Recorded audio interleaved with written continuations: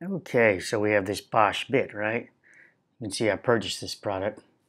It comes in, it looks like this. It's a 24-inch half-inch bit. And let's go through the photographs real quickly.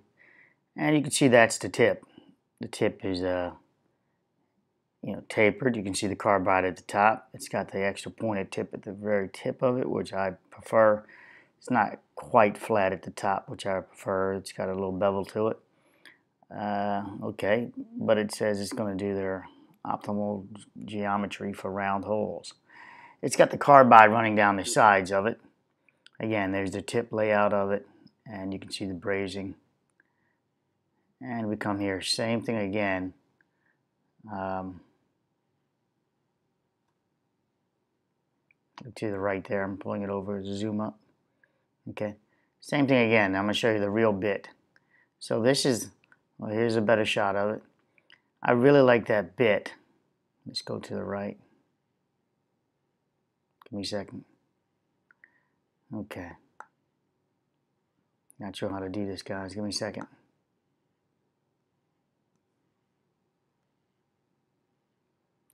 So I really like this bit. You can see the carbide is pretty pronounced. It's got the serrated, if you will, these serrated edges. I can't really move the mouse around and do it right where the mouse is, the negative signs with the magnifier. I really like all that. And I like the pronounced carbide. That's what they show here. They went out of their way to show how beautiful that is. And I'm going to show you how terrible it really is, what they really send you. Okay, got to move it over.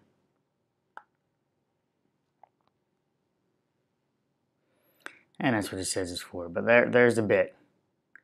Now I've got hold of them. I sent them a message, and I also sent the photograph. This is what it looks like.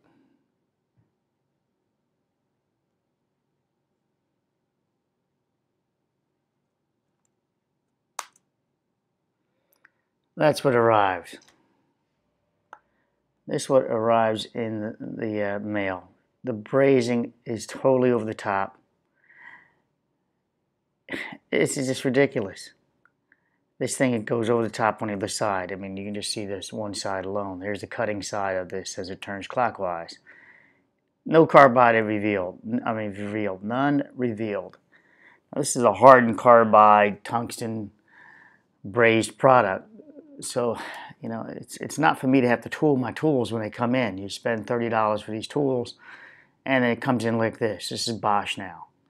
So you can see me slamming Bosch because this is quite upsetting. You wait a couple days for it to come in. You can't really return it to Amazon. You do too many returns, and next thing you know, that Amazon will cancel your account. I'm speaking firsthand. Things like this I just returned. Next thing I know, Amazon gave me a notification that your account has been canceled. Your account has been canceled. And basically for returns. And you know, it's because you're buying it online. You know, you should be able to do returns if this thing shows up like this. I argue with Amazon. You should look at every last one of my returns, and you'll see that all of them are justified.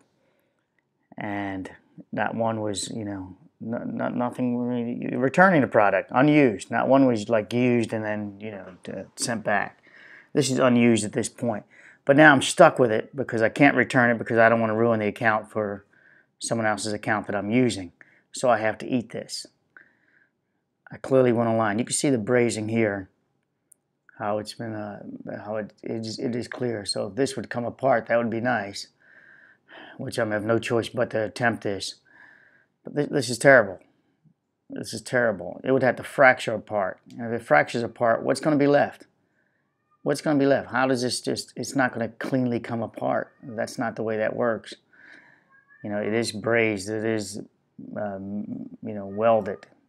All this together. You're not going to just, they're killing me here. This is just murder. Again, this is the cutting edge, not this edge. The leading edge is over there. Same thing on the other side. All right, end of this video. Bosch is really going downhill. I've got quite a few Bosch products. You guys see me use their lasers online.